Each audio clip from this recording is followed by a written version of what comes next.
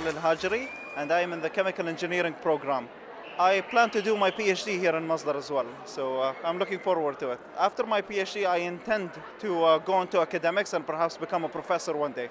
I feel great, I feel ecstatic. My whole family is here, my friends are here. I'm very proud of being part of this batch. I'm very proud of being with the people that I'm with.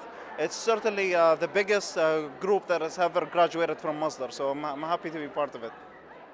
I'm also graduating with my wife, so it's great news as well. Well, no, different departments. I'm in chemical engineering, she's in the water department, but we're both graduating today.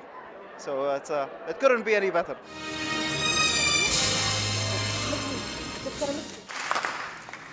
If you had asked me then where I thought Masdar Institute will be in 7 years, I must say that I never dreamed that we could have achieved so much in so little time.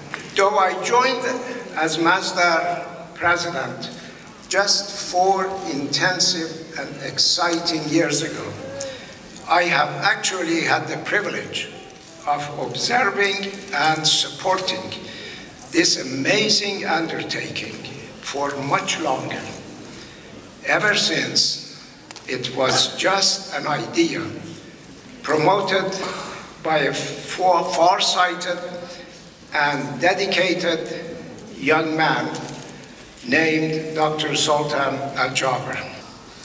Yes, this is the last commencement I will be attending as president of Masdar Institute.